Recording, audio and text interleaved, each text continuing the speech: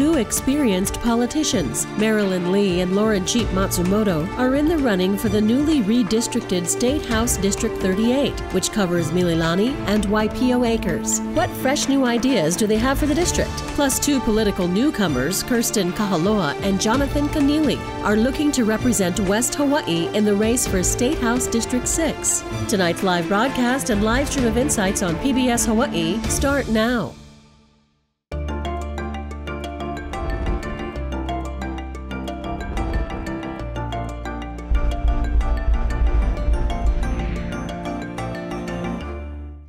Aloha and welcome to Insights on PBS Hawaii. I'm Elena Hugh. Tonight we're speaking to candidates looking to hold a seat in the Hawaii State House. First, we focus on the race for District 38 that includes part of Mililani and Waipiʻo Acres on Oahu. Starting this year, due to reapportionment, the boundaries of the district have changed, pitting two seasoned lawmakers against each other. We look forward to your participation in tonight's show. You can email or call us with your questions. We also encourage you to get involved with the conversation over on our Facebook page. Now on to our guests. Democrat Marilyn Lee is a member of the Mililani Neighborhood Board. She previously served in the State House of Representatives from 1996 to 2012, where she served as Majority Floor Leader for 4 years. Republican Lauren Cheape Matsumoto has served in the State House since 2012, representing District 45, which covered Mililani and Mililani Mauka, until the area was reapportioned this year. She serves as Minority Floor Leader in the House. Welcome. Thank you for joining us this evening. My first question is for you, Marilyn. What kind of fresh and new ideas will you bring to the table this year, if elected? Well, first, thank you for having us tonight. We really appreciate the publicity and getting to know the people in the district. But actually, fresh ideas, it's hard to find a fresh idea these days, but one of my real concerns is aerospace. And I think aerospace is a wonderful idea to bring to the community and to the state. And now we're having the UH involved in the shot to that occurred the other day. So aerospace and tourism, space tourism, I think would be a wonderful thing to bring not only to the community but to the state. Thank you. And Lauren? I think something that is really important is accountability in our legislature, and something that I've introduced and I'm really passionate about is having a financial database over the entire state. So that way there is transparency of where our money is being spent. Right now, all of our departments operate on different systems, and it's so difficult to know where our taxpayer money is going. So I know it's not the most fun or interesting of ideas, but it's so important to make sure that we're managing taxpayer money well. All right. And Marilyn, back to you. What would you say is the most concerning issue that you're hearing from constituents and from residents as you are going door to door and speaking to them? Well, as I go door to door, it's amazing that most people are really very happy to be living in Mililani town and in Mililani Mauka, and I don't blame them because it's a great place to live. But people do have concerns about the economy, people have concerns about crime, and people have a lot of concerns about traffic and also red light running on some of the main intersection in town. All right, thank you. And Lauren? I am so blessed to have been born and raised in Mililani, and when talking to people, the #1 issue that they talk about is the cost of living. And so that's something that I've been passionate about really looking into for the last 10 years that I've been in the legislature. And so the first area that I think we really need to address is eliminating the general excise tax on food and medical services and feminine hygiene products. This is something that would immediately help our families, especially with the high inflation that we have now. The second thing that I think we need to do is to eliminate the income tax for our minimum wage earners and for those in the middle class. We have one of the highest tax rates in the entire country. And so being able to have more money in your pocket would immediately help people, and also addressing home ownership and affordable housing. So those are the things that I hear when going door to door and when doing town halls and doing surveys in the community, is really the cost of living is the #1 issue for people. All right, and we have a lot of questions already, so thank you everybody for contributing to the conversation. We will try to get to as many as possible. Logan from via email email is from Mililani High School, and he wants to know, what do you feel needs to be done for education in our state? This is such an important issue. I am a young mother. I have a 5-year-old and a 2.5-year-old, so something that I'm looking at all the time. And I am a graduate of Mililani High School. And so something that needs to be done, I think, is really looking at educating the whole child. So often these classes have been cut, like career and technical education, looking at things like physical education. So many of our schools don't have that anymore, and it's just about the standardized tests. So I really think we need to look at educating the whole child and making sure we're looking at different learning styles. And Marilyn, what do you feel needs to be done for education in our state? Well, I've been very active in the schools for a long time.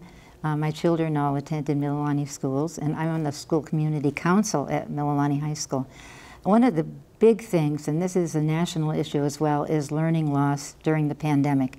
And this is something that's going to affect a whole generation of young people if we don't do something about it. So learning loss. And the other big issue is social and emotional learning. Lots of the children were isolated during the pandemic, and they need something to help them get back into the swing of things. They need a lot of psychological help. And the other day we had an article in the paper about the lack of school psychologists.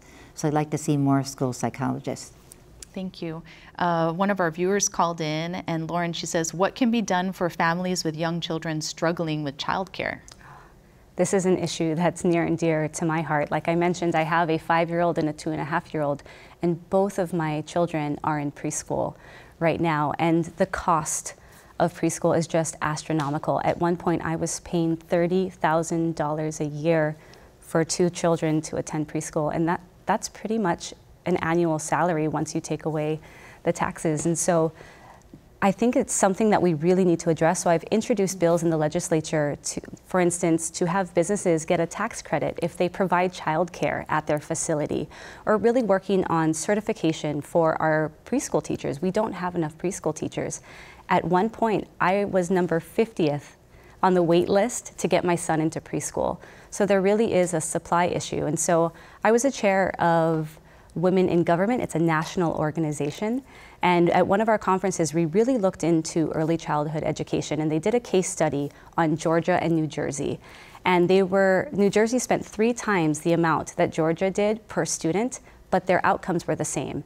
And the difference really came in is looking at a mixed delivery system, meaning not just public preschool, but public, private, and home-based preschool, so that there's an increased supply. And that's something that I think we really need to do here in Hawaii, and it will help to lower the cost.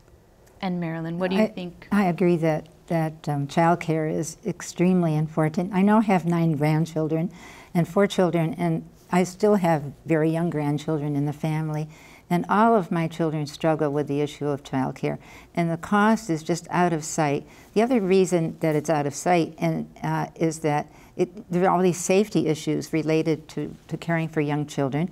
And then, unfortunately, the preschool teachers are not paid enough. They're very low paid for the kind of responsibility they have. So I couldn't agree more with Lauren. It's a big problem.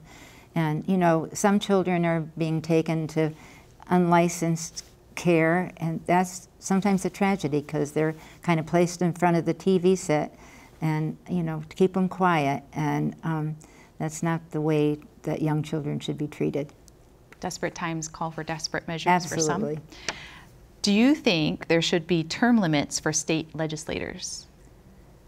Term limits are a good idea, but I don't think that the majority of legislators would be voting in favor of it. And we actually do have, this year, a lot of people are going to be leaving the legislature. I don't know exactly how many, but there are quite a few that will be leaving. And so we sort of have a natural kind of term limit when people go off to run for higher office or decide that they want to leave the state, or which has happened this year. But I think that I've had a 10-year respite between the end of my last term and now, so I feel that I don't really need to be limited in a term now. It'll be probably limited by my age, but you know, it's going to be a difficult thing to accept because we do need the experienced people. We also need to think about the young people like Lauren to have their opportunities to serve. Lauren, what do you think? I have always strongly supported term limits. I think that's something that's really important to make sure that we're bringing in new, fresh ideas, that we don't have people who are in office for so long. If you're serving with all of your heart and really putting everything into it, it is a full-time commitment. And so I think making sure that we're able to really have the best legislators that we can. Again, it takes a little while to learn what you're doing, but to have those term limits, I think it'll help with the issue of corruption that we've had. We've had so many people indicted in the last year. And so I think term limits is a solution to some of those issues. All right. I don't Lauren, think the length of time you're in office has any relationship to whether you're corrupt or not, but that's my opinion. Sarah writes in via email, "It's so hard to buy a house in Hawaii. What is your plan to help people in our state afford a home?" This is a top issue. With cost of living, home ownership comes right there with it. And I think in the legislature, so often we talk about affordable rentals, which is really a good idea. But what I think we need to focus on is home ownership. And so an issue that I've been working on is I've introduced a bill so that we can really bifurcate the market and have a local housing market. We have so many foreign investors coming in and locals are just not able to afford a home. And so being able to bifurcate the market is the first step. And the other thing, when talking with people, one of the biggest hurdles to being able to buy a home is that down payment and being able to save enough for that down payment. And so another bill that I've introduced is to have a pre-tax savings plan, very similar to like Island Flex spending, where you have dependent care, or you can have pre-tax dollars for medical services, that you can have a third of your money back in order to save up for that down payment. Because once we're able to lock in to a mortgage, as people get raises and as they are able to earn more money, their mortgage is fixed, and that's able to help lift everybody up.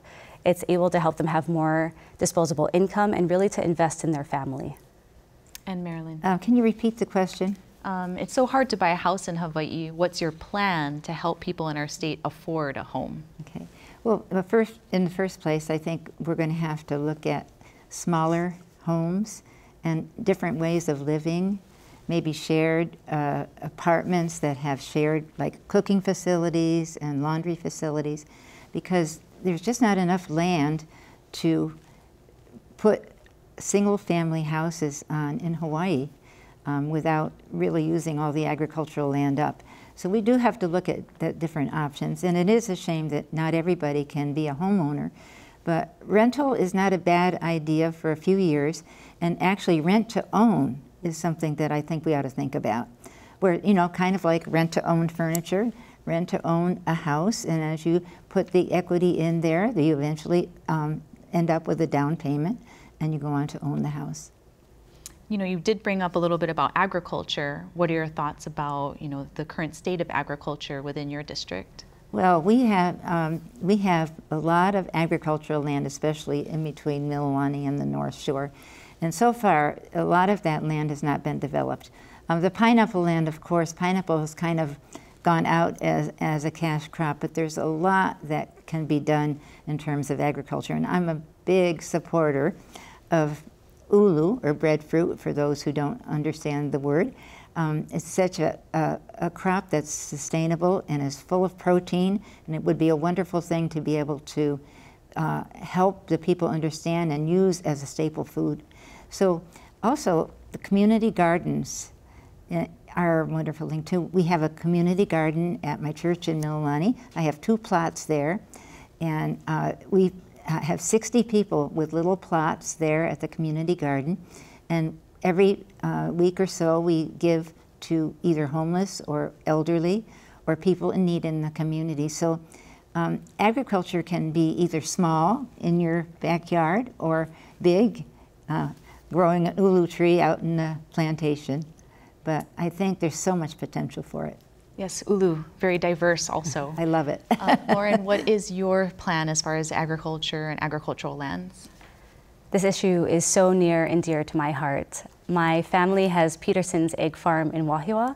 My great-grandfather started it in 1910, and my mom is the one who runs the farm now, so I've grown up in a farming family. And actually, when I first got elected in 2012, I was the only person in the legislature at the time who had ever lived or worked on a farm. And so bringing in that experience is so important. And what I've seen in my time in the legislature is a lot of the laws that we pass really put burdens on our small farmers without even realizing it. Some of the business laws we've passed, some of the tax laws that we've passed, some of the buffer zone laws that we've passed really are putting a lot of our small farmers out of business. And so what's so difficult is farmers don't have the time to come and testify. And so I'm so happy that we have remote testimony now, because they're able to not have to leave their farm and sit at the Capitol for hours, and they're able to give their input at the Capitol. But what the state really needs to focus on, in my opinion, is really infrastructure, water and electricity, because those are the biggest costs of getting your farm up and running. I did represent those agricultural lands between Mililani and the North Shore in my time in the legislature. And one of our farmers, when they were getting started, in order to dig a well, it was costing them almost $1 million. And that's just for water. That's not talking about your buildings. That's not talking about even getting your crops going. And so I think what the state can really do to aid in food production is working on infrastructure so we can support our local farmers. All right. We haven't made use of the Galbraith lands, which we saved when I was still in the legislature. And the problem with those lands is there aren't many people who want to go into farming these days. And so we need to do something about making agriculture a more attractive field to enter. And I think that if the community colleges got more active in agricultural areas, that would be a good thing as well. Lauren, obviously being in the minority currently, we also have a comment from Jason from Mililani. He says, since Hawaii's legislature is predominantly Democratic, what are the pros and cons of one-party control? The pros. The pros of one-party control, maybe that you get to be a committee chair, you have a lot of bills passed through. But I think in my time in the legislature, I have seen that there's a lot of difficulties and there's issues with having one-party rule. 94% of our elected officials are all from one party in our state. And I've been able to see firsthand how bills just pass through the legislature, that there's not really a culture of conversation. And so I think that's something that really needs to change. And I know people can argue that, you know, even people in the majority party, they have different opinions, there's different factions, but ultimately it really is one power structure, right? And sometimes not wanting to speak up because you don't want to lose your chair. But I think what's so important and what I've gotten to learn about being in the minority is really how to be collaborative and work together to get things done. And I think that that's something that's missing in our state, but also across the nation. And so I think balance is something that's really important in our state, so all the voices in Hawaii can be heard. Thank you. And since Hawaii's legislature is predominantly Democratic, what are the pros and the cons of one-party control? Well, certainly it's good to have a balance, but it's not the fault of the Democratic Party that we have so few Republicans. So I think in the future that the Republicans need to work harder to get attractive candidates. And the Republican Party nationally, it has so many negatives these days that I think it's really hard for a lot of people to really vote Republican. I mean, look at the recent Roe decision. We've lost all our reproductive rights. If the new Congress is all Republican, they will pass a bill that makes a national ban against reproductive rights. And so I think if the Republican Party had people that were more interested in the rights of women, for instance, and in the rights of voters, that we'd be in better shape. We have several questions in regards to food security from Hannah and Jen. How would you suggest we ensure food security for Hawaii? Oh, that's a good question. Well, as I mentioned, ulu, I think it's a very important subject. And I think one of the things that we need to encourage people to do is to buy local and to also shop at local establishments and as much as possible kind of avoid the big box places, because all the money that's made there is going off to the mainland. And but we need to really develop our agricultural crops not only for local consumption but also to export. And with ulu, you actually can make all kinds of products from it. So, but we want people to be well nourished, and you can use that like you would a potato. It's got lots of protein in it. So food security is probably at the top of my list, because we have a big storm. We're going to be stuck out here in the middle of the ocean without any food to eat if we don't really get on the horse and to ride it back to community gardens and farming. And Lauren? Food security is so important. I mean, we hear the statistic all the time that we import 85 to 90% of our food. So it's so essential that we grow food here and again support our small local farmers. And I think one of the big things that we need to focus on is a lot of our farmers are really, really good at farming, but business is where they struggle.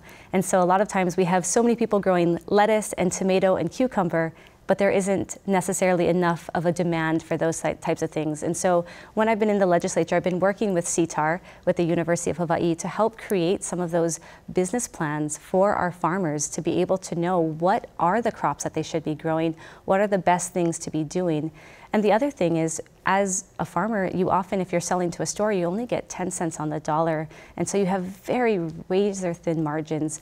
And so another thing that we're working on is food hubs. So a lot of these small farmers can have one central processing plant so that their costs go down and they're able to earn more. And the other area is ag tech, making sure, like, it's difficult for people to want to farm.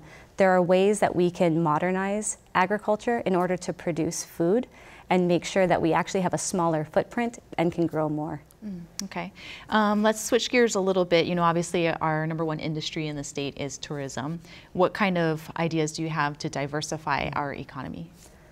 I think this was really put into light during the pandemic, that we cannot just be dependent on tourism. And so we need to diversify now. And the sectors that I think we should go into are film, tech, and agriculture. So our film industry, I feel, is underutilized here in Hawaii. It is an already existing industry that we can really focus on to build our economy. The University of Hawaii has the Academy for Creative Media. They're just about to open their brand new state-of-the-art facility out in West Oahu this November. And so we're able to have the educational background to have our students ready to enter that field as well. So being able to get high-paying jobs. And for tech, Hawaii is the epicenter between Asia and the mainland.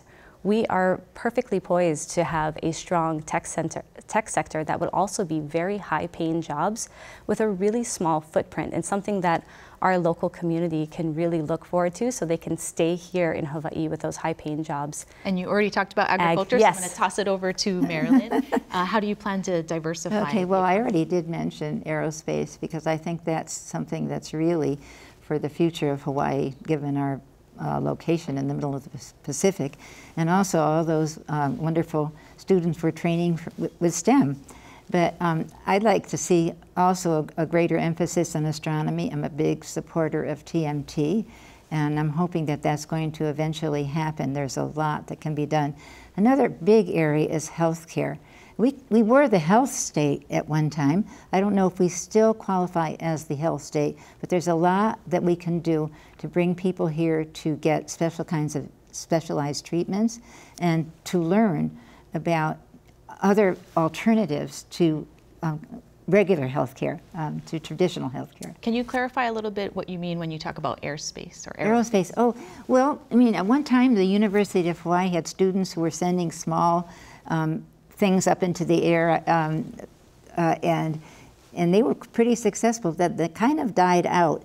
And when I look at, you know, things that are happening on the mainland, things like the Branson's, space tourism, and just the whole idea of the interest in outer space, which is really, I mean, it's a great deal of interest. When there's a rocket sent up, or when there is anything to do with space, all the kids are interested. My grandchildren love it. They'll get up at 5 o'clock in the morning to watch.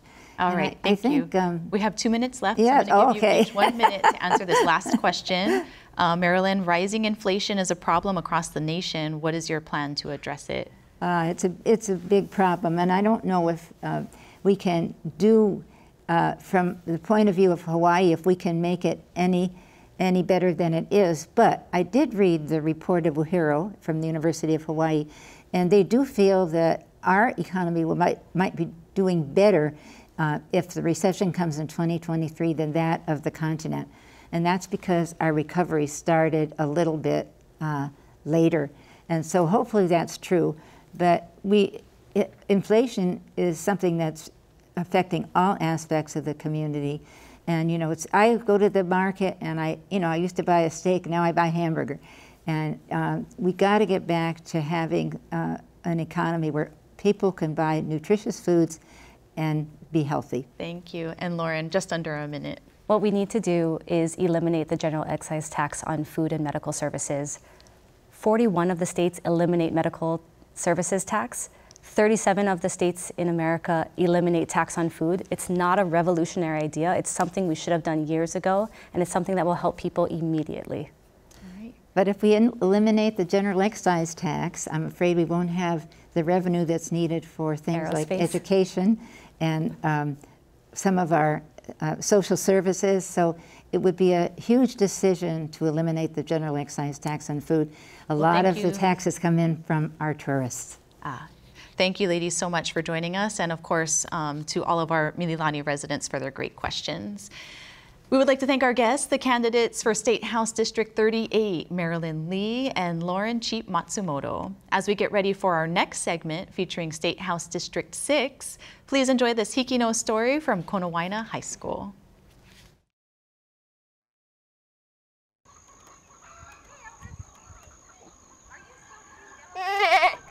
On the Big Island of Hawaii, an organic farm is dedicated to helping abused, orphaned, and abandoned goats.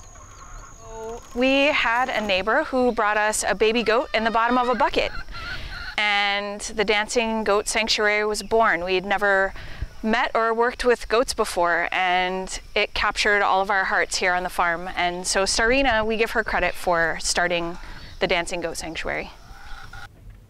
Starina became the first of many rescues at the sanctuary that has provided a safe environment where neglected animals can thrive.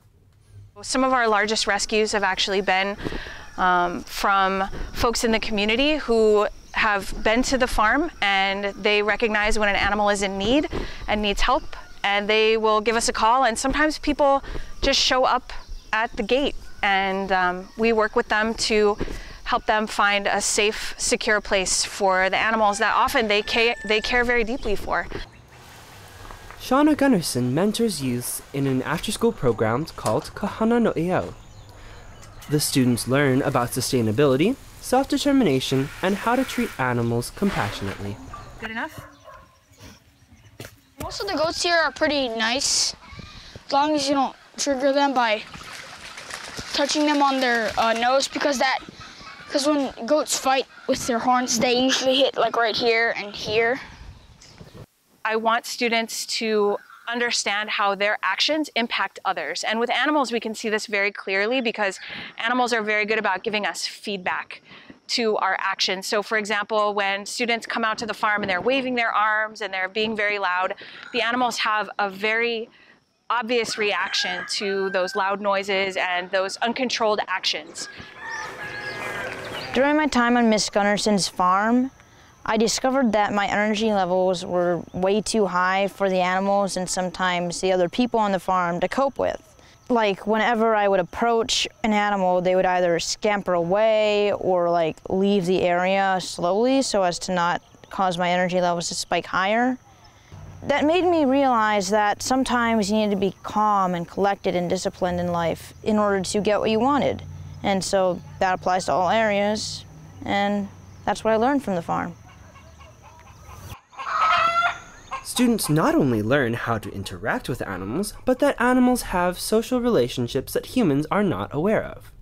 Visitors who spend time with the animals learn why animals have developed particular behaviors.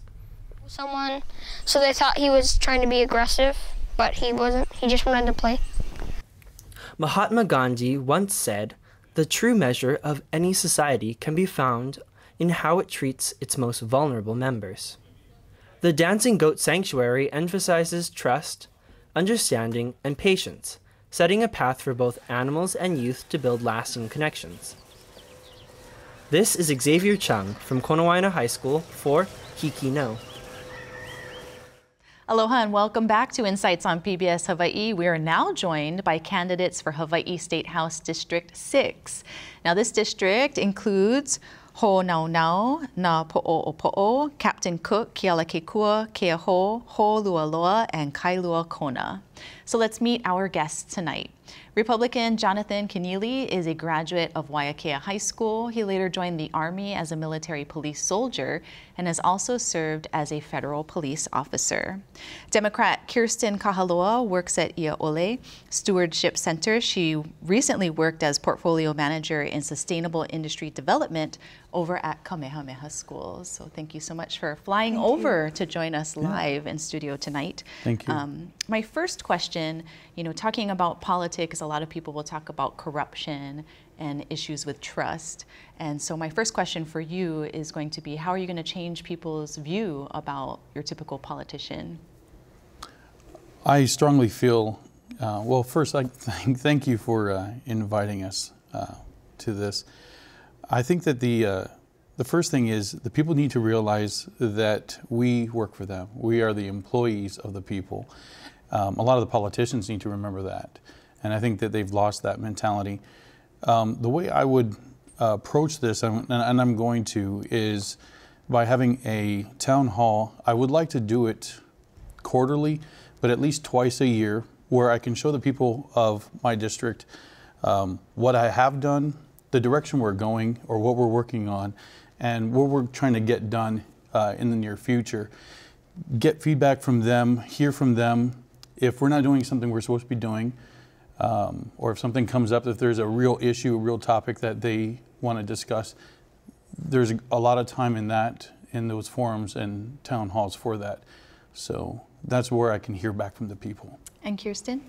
Yeah, mahalo for having us. I think for public corruption, I think it's building trust.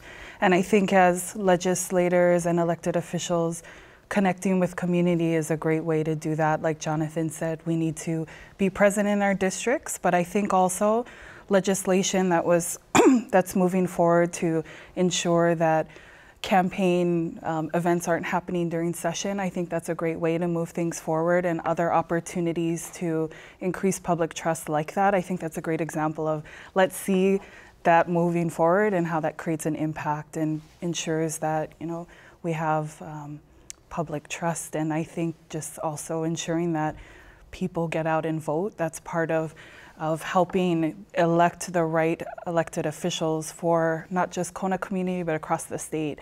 Get informed and vote. You have a voice. That's one way to build trust with your elected officials. And speaking of having a voice, our viewers do have an opportunity to voice their questions. You can call in, you can email us, or you can also post comments over on our Facebook page as well. If elected, you both would be first-time representatives in the House. What would be, your target list of things that you would like to address? I think running for office, the exciting thing is I think all of us have really big lists of things we'd like to do and see. For me, I think there's great opportunities that the pandemic has shown us in agriculture and food systems. So ensuring that we're able to support our local farmers and our aggregators and our food hubs and really elevate our local food system. I think it's a great opportunity that our DOE and public schools also source locally as much as they can into our local cafeterias. I think there are great opportunities with the universal preschool to ensure that we use those funding and create opportunities so that every child in Hawaii has an opportunity to go to preschool, and it's affordable and it's accessible in your community. I could go on and on, but those are just some of the, I think, exciting opportunities that we have at the legislature. Jonathan? Well, like Kirstin said, we have a huge list, and in all honesty, once elected, I mean, it's really what comes to us that we can work on. It's really, we have a huge wish list, and it's really what would come to us. But in that wish list, some of the main topics I think that I would love to work on and focus on, especially in the beginning, would be, that corruption in government, focusing on that, it's a large overreach that's been had by our government to the people and just really suffocating our people. So by pulling some of that off, allowing the people to breathe, cutting our taxation, redesigning the tax laws here and the GET, and economic independence, and even with the agricultural aspect of it, just overall economics of Hawaii, just so we're more independent in our economics here in Hawaii. Why the decision to run this year? I think it's an exciting time. I was able to be in a leadership program earlier this year that really motivated potential advocacy leaders in our community and emerging leaders to run for office. And the group and people I got to engage with are really inspiring young leaders in Hawaii, and the opportunity to do this great work to impact community, I think, is important. But I think we're at a critical stage where cost of living is becoming insurmountable for a lot of families in Hawaii who are Native Hawaiian families, local families who've been here for generations and are finding it hard to make ends meet. And I think that's something that's is really important to me. I've seen family move away. I almost didn't come back after college. What does it look like to ensure that local families can still live here is a high priority for me. And Jonathan, what was the catalyst for your decision to run? I think a lot of it's the same thing. I mean, I think that we hear that echo amongst the people of Hawaii over and over again. As a police officer at the airport, I see people packing their bags. I mean, just luggage upon luggage, and I stop them and I try to help them out. And I ask them, "Oh, you're going on vacation?" And they're saying, "No, we're moving to the mainland." And I see that every day, all the time. When I came back home, after being gone for 20 years, I came back home a few years ago and take care of family because of COVID and what was going on here in Hawaii. I saw firsthand the devastation, the corruption, the overreach, the taxation, even the mandates. What was happening to Hawaii, and it just broke my heart. Like, I was just like torn by what happened.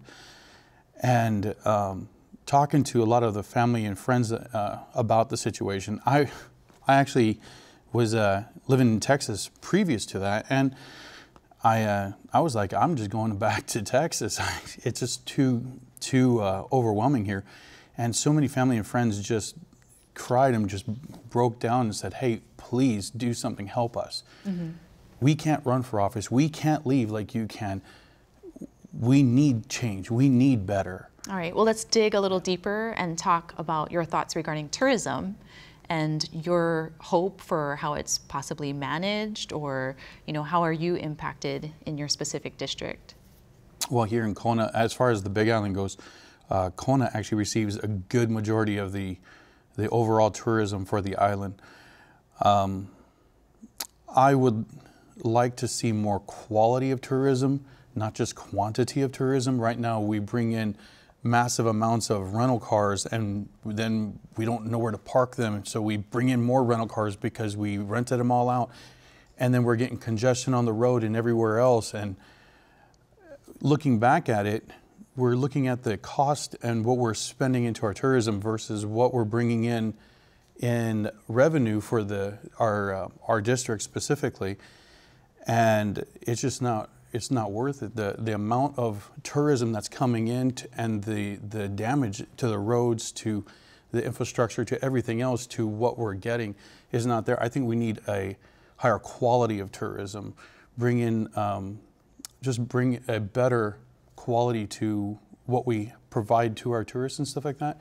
And actually, because of that, we can actually have You're talking about better quality of tourists, like quality of people, or the treatment? I think all of the above. I think that the treatment needs to be there.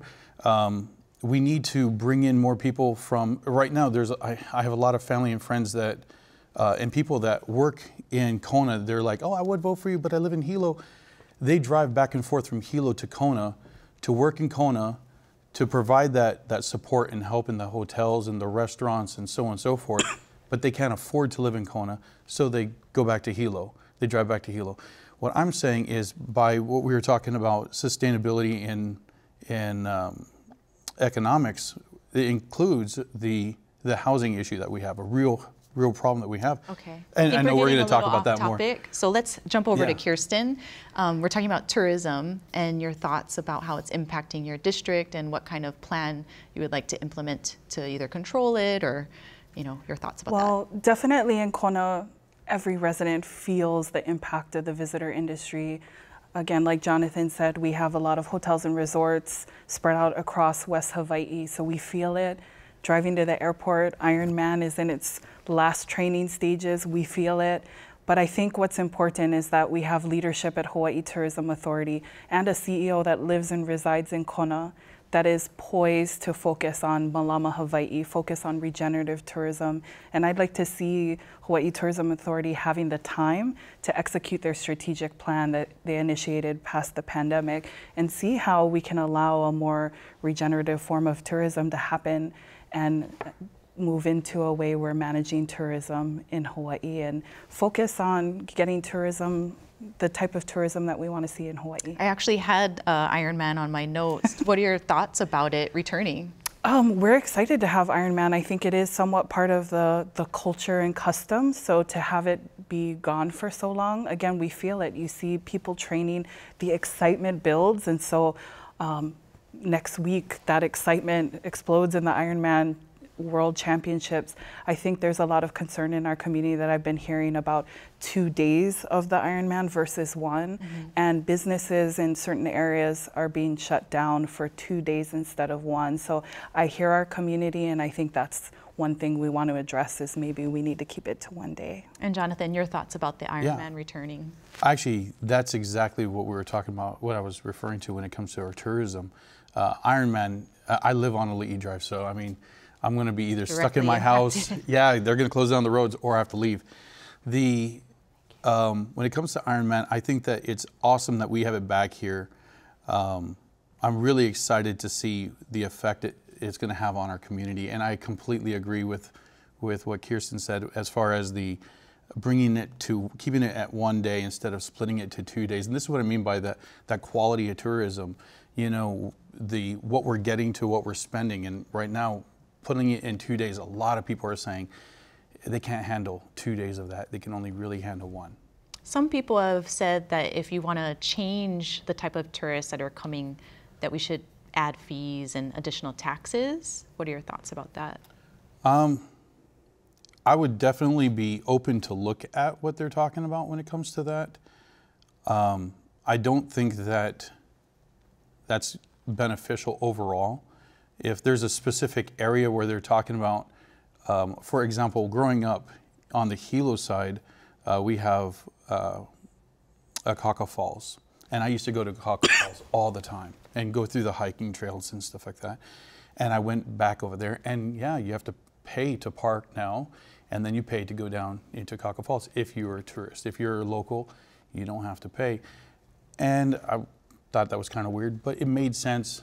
You know what I mean? You're putting a lot of money to keep up those trails and stuff like that, and this is how you bring that back in. So yeah, I do think that that's a great idea in some regards, specific to certain situations, but I wouldn't just blanket that to just everything. What are your thoughts about taxing tourists? You know, I'm really excited about the opportunity of fees at sites, and those fees going back into maintaining those sites, like Diamond Head as an example. I think that's been a great opportunity that residents get to go for free, locals get to go for free, but if you're a visitor, you have to pay, and that then goes into the management of those sites. You know, in our communities, we're seeing Waipiʻo Valley shut down temporarily, and what that's done anecdotally is that more tourists are finding other locations to go and see. So they're going to Pololu Valley, and with no fee structure, you know, in place, it kind of starts to impact those sites, and then what money goes back into ensuring that there's regeneration of those sites. So I think a fee system in that way might be helpful, but again, there's a lot of opportunities, I think, to ensure that our sites get stewarded and there's funding for those stewardship opportunities of those highly trafficked sites in Hawaii. So obviously something that impacts maybe more so the Hilo side, but obviously your island, the rapid ohia death, you know, it's making a major impact on agriculture and on some of the community as well. What are some of the things that you would address to try to quell that situation?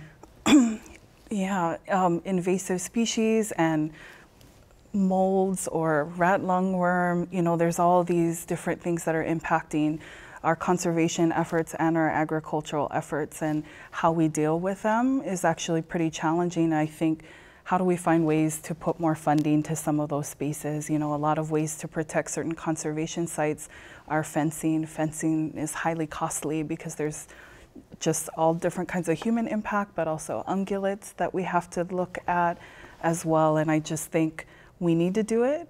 We need to protect our native species, but we also need to work on reforesting and growing more of them.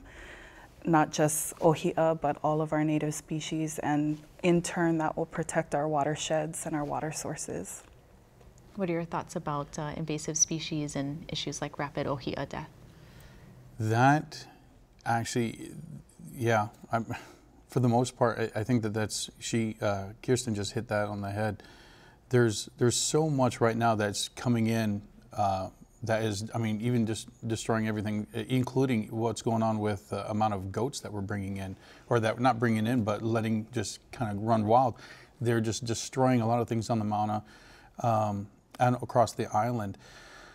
Talked to a lot of the farmers, and they've come up with, in some regards, very natural remedies for their farms because of the fact that they've tried other different methods, and they were told by different departments, you can't do this, you can't do that, you know what I mean, you have to make it like this. Or so they found natural remedies that have been working, and I think that we need to have a hui between these farmers. And I know that Kirstin, you've been working a little bit with that as well, talking with some of the farmers as well. I've heard some great things on this, but bringing these farmers together where they can share these remedies that are natural remedies that's not going to invade what these different departments are saying they can and cannot do. I think we need to implement those. Piggybacking on your chat about farmers, we do have a question from a viewer. Do you have any ideas about providing affordable housing on ag lands for farmers? Yeah, actually, there's a friend of mine right now in Hawaiian Beaches that spent $100,000 in permits and fees and so on and so forth before he could even start building his house. He actually built his house on an ag land area. They told him he can only build it on a certain amount of square footage and so on and so forth. To some degree, I do respect the idea of making sure you're not going to just overwhelm your ag land with housing. I mean, that makes no sense. You just destroyed the purpose of ag land. However, again, there's overreach from government where they constantly are saying, you can't do this, you can't do that, you can only have, your garage has to be this big, and so on and so forth, is just outrageous, and we need to pull back from that. So you think it's outdated? Oh, way outdated, way outdated. Kirstin, what are your thoughts about affordable housing for farmers? We got to do it. We have to figure it out. I'm excited about the opportunity to figure out which ways we can allow and, you know, see if there's reforms to our land structuring to be able to put agricultural housing on agricultural lands. I'm in favor of it, and I think it's important. We have an employment challenge in West Hawaii, but all across the state, I believe.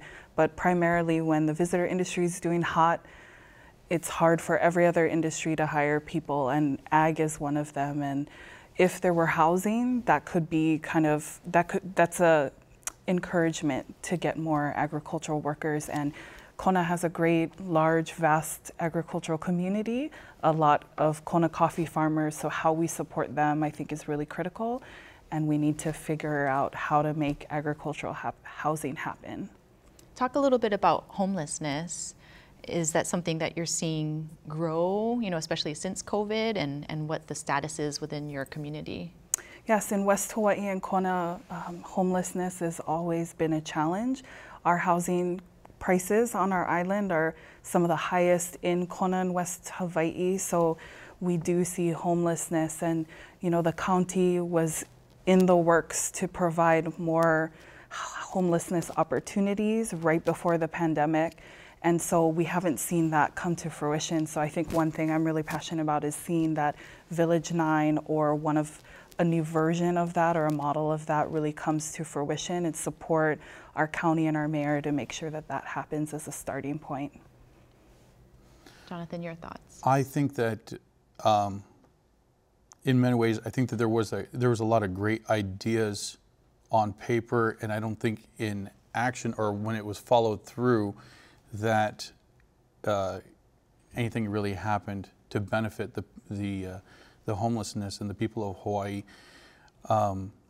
I have some friends, I had some relatives in the past that were homeless. Some of them passed away, some of them moved elsewhere just because they couldn't afford a place to live here in Hawaii.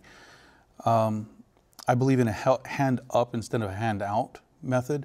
So I believe in finding ways to get them back on their feet. What does it take to get them into a job, not just hand out food share or, different options for them in this way, but, hey, let's get you a job, let's help you with that. And in the meantime, if we need to do this, give you these things, yes, let's do that. Let's get you into some sort of housing, better housing than what right now in Kona, what they're trying to provide. They're way too small and they're not really effective because we have a lot of families with kids who are homeless as well. Mm-hmm.